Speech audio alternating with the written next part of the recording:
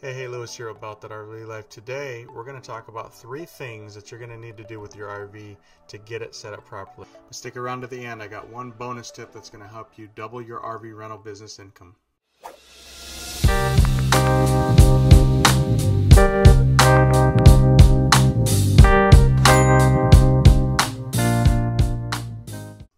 Alright, so if you were with us last week, I created this video right here, RV Rental Business School Session 1.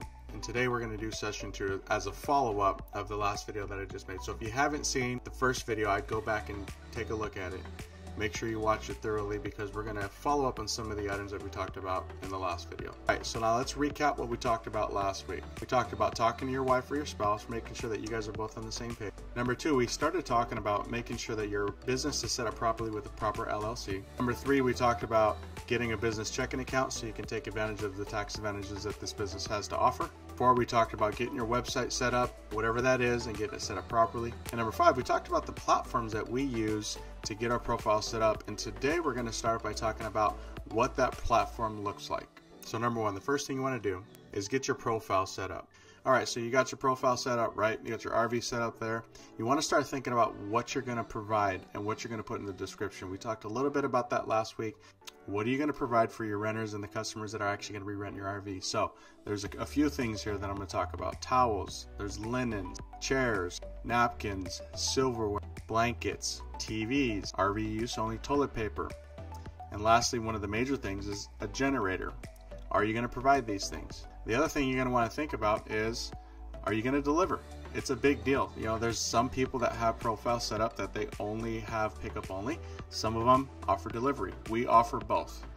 So for you, you're going to have to figure out what that looks like and how to navigate that. And you're going to want to be very detailed in your description because the last thing you want to do is have a renter looking at your profile, reading everything that you provide and it either not being there or there's something that you're missing and that they're having to ask you questions. It just definitely saves you a lot of time. It saves your renter a ton of time. And when it comes to that delivery fee, you got to really think about like how far do you want to go, right? So just give you kind of our example and you can look at other profiles that are out there. We've got a minimum delivery fee of up to $125 depending on the price of the diesel that day. So now after you've considered like what you're actually going to be providing for your customers, you've got to upload it into the description. Your profile's kind of set up. What you're going to want to do next is start looking at taking good quality pictures. And what does that look like? You know, a lot of times you want to use the 4K high quality, 1080p, whatever that looks like. Cinematic view. If you've got the iPhone, there's a lot of cameras and phones these days that actually have very, very good high quality pictures that you can take. And what I would encourage you to do is take really good, clear, pretty, well lit pictures. Okay, so what I want to do is show you one example of one of our units. This is a 2020 Grey Wolf. It's a 26 foot, but as you can see here, we got a lot of lighting going on here. Really well lit, and you've got some good quality. We took this with my iPhone. I think it was a 13 Pro Max at the time, but as you can see, it gives the renter an idea of what the inside of the unit looks like, what the bathroom looks like, you know, what the beds look like, you know, certain things like that, how the bed's made, what kind of linens you're going to provide, you know, certain things like that. For your renters. So this one here I really like. This is one that was taken of kind of a long view of what it looks like. It just honestly it makes the RV look a little bit bigger. So you're going to want to consider that when you're taking your pictures, just making sure that a lot of these are really good quality pictures. So another tip while you're on those websites is you're going to want to take a look at what some of your competitors are doing. What are they charging per unit, right? If you're in a general area where there's a lot of camping, a lot of stuff going on, for us it happens to be the Gorge and there's a lot of concerts that are happening, I want to make sure that I'm pretty competitive. So I'll get on the profile or I'll get on the website and the platforms and just make sure that I'm real competitive in the marketplace, that I'm kind of putting myself a cut above what other people are doing. And it could be as simple as adding an extra roll of toilet paper. Certain things like that are going to really kind of set yourselves apart. But I would study what other people are doing and just kind of go off of what's going on in your area.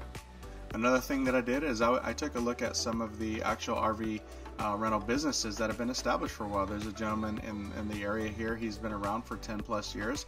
He's got 50 units. I took a look at his website and just kind of what he had to offer and stuff like that. And I learned from that. I learned what he took pictures of. I learned what he provided, certain things like that. And also in some of the description, I made sure that people understood, what to expect in my unit. That was another thing that I saw from his website, is he was very clear on some of the rules and certain things that you want to make sure that you cover with your renters so they fully understand. Alright, so let's do a quick recap. So you've got your profile set up, you've got your description real detailed and dialed, you've got your pictures in 4K quality. You can even add a video if you wanted to, which we have, but you can put a video on those profiles. Now let's talk about marketing. Alright, let's get into marketing. So some of you know that I created this video that did pretty well. It's how to market your RV rental business. And in that I talked about a lot of the certain things that we did our first year to get our business started right, and the marketing that we did behind kind of establishing some of our renters and building off of that. First thing we did is we utilized all the free platforms, right? There's a ton of free social media platforms. You can start a Facebook business page. We started a group page that basically is just all information about life, about that RV life, certain things like that, where we allow other people to come in and join and post certain things that they're learning and stuff like that. We're also a part of other RV rental groups. There's other RV rental groups out there on Facebook that you can get your information out there. We used to put our website out there quite a bit, and people would see it and they'd ask questions, or they'd go, "Oh, I didn't realize you guys were here," and then they'd want to rent from us. In the beginning, our YouTube channel that had a lot of videos of our walkthroughs of our units would help when we would talk about not just our units but our RV rental business, and we would put that out there on Facebook. I'd put it on my normal personal page. I put it out there on the business page that we created for it, and it would really get our name out there. I had a lot of people that were reaching out to us, and there's certain things that you can do that are real inexpensive. You could put a Facebook ad out there, spend probably $20 a month, and really get your information out there, and then target it towards people that are in your area so that they can look at your website, and if they want to rent a unit, they can. I think one of the main things that we did that really helped our business kind of take off was we did a Google Ads, and I'll show you here what this looks like. Alright, so real quick, as you can see here, these are some of the analytics and stats. All the impressions I get, how many clicks I get, people looking to show intent to visit. And actually, when they're calling from the website, it shows how many calls I've got.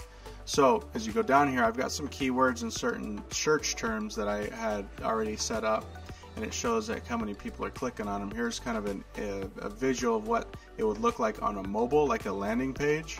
So there's our website, there's kind of our catchphrase, all that information's there, and then it definitely, what we did is we kind of covered the central eastern Washington area into Idaho, and even into southern Oregon, because we get a lot of folks from those areas.